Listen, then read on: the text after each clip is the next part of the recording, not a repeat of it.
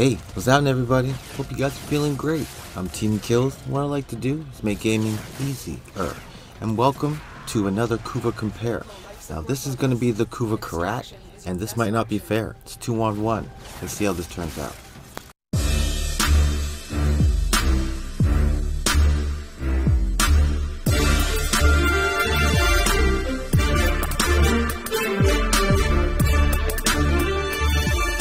Now, the original Karak, it's awesome. At mastery rank 1 to 5, maybe, it's 100% going to be one of the first automatic guns you will or should get in your very, very long Warframe journey. Now, it's really easy to get. You just got to go to the store, buy it, build it. 24 hours later, you can go on your first killing spree. It's fantastic. But because it's a first tier weapon, it lacks in damage. You move on, or you might have just missed it in the first place altogether. Then the correct race shows up.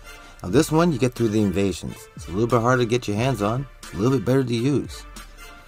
Now when you check the comparisons, it's clearly better than the original Karak. But being an earlier weapon still, second tier maybe, weapons like the Super Vandal, Tiburon Prime start to leave it in the dust.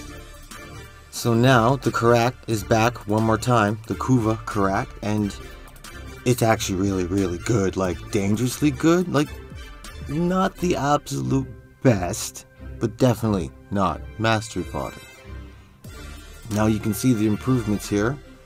It's a dually. That's status or crit, your choice, but you kind of have to choose.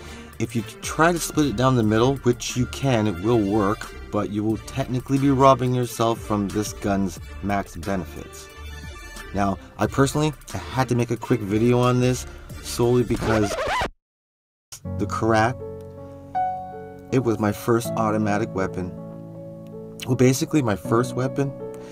I started with the Paris Prime, but I very, very quickly made the Karak. That one sucked, but it's a nostalgic thing.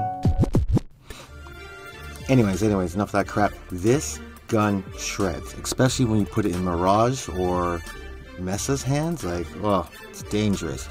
70 bullets in the barrel, high crit, high status. The only real drawback you have is the 5 forma thing. Like, all Kuva weapons take 5 formas. Sucks. But at least you'll be able to fit anything you want in it, and here are some anything builds. Here's your basic power build. It's power I like to kill things, and this gets the job done. This is my status build. It's nice, especially if you're going for a magnetic or viral toxin, whatever your personal favorite effect is. It works. But personally, my favorite effect is the crit gun. The critical damage effect is death. That's the status effect. So when I have to choose between confused, poison, or dead enemies, I usually choose dead enemies. That's just me, my personal preference.